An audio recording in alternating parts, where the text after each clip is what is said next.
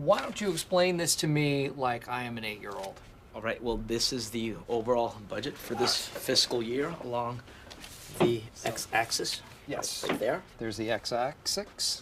You can see clearly on this page that we have a surplus of $4,300. Mm-hmm. Okay. But we have to spend that by the end of the day or it will be deducted from next year's budget. Why don't you explain this to me like I'm 5? Your mommy and daddy give you $10 to open up a lemonade stand. So you go out and you buy cups and you buy lemons and you buy sugar. And now you find out that it only costs you $9. Oh.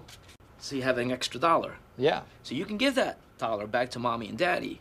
But guess what? Next summer, I'll be 6. and you ask them for money, they're going to give you $9 because that's what they think it costs to run the stand. So what you want to do is spend that $1 on something now so that your parents think that it costs $10 to run the lemonade stand. So the $1's a surplus. This is a surplus. We have to spend that $4,300 by the end of the day or it'll be deducted from next year's budget. Woo.